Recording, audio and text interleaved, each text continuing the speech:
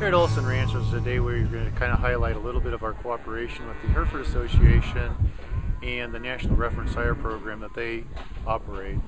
We've been a part of that since the first calves were born in 1999, and we've collected birth weight, weaning weight, yearling weight, and carcass data on all of those progeny.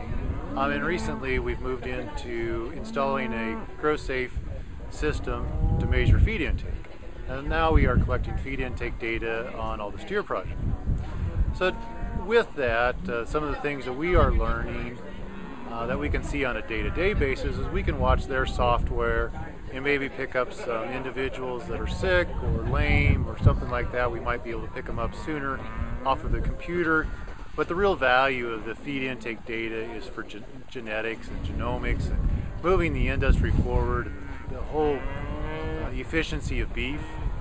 And with that, I mean, we obviously see the differences in individuals, but really what we're focused on is finding the differences between the sires of these progeny. So we might be testing 15, 20 progeny of a given sire.